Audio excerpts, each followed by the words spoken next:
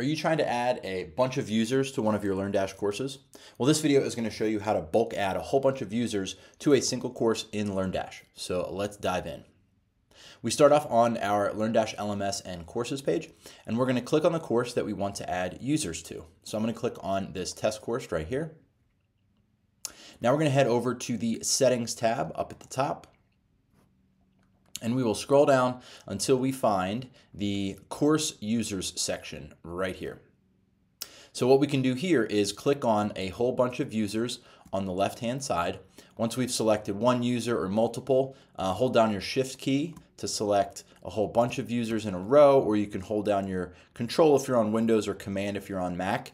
Hold down that key to select multiple users here in this list.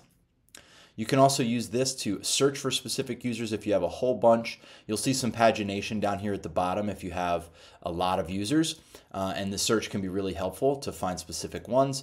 Once you do that and you've selected all of the users you want to add, go ahead and click the right arrow, which will throw them over to this side. And once you have done that, these users will now have access to the course. We just need to take the final step of coming up to the top and clicking the update button. Once we've done that, then all of these new users that you've just added to this right column will now have access to your course.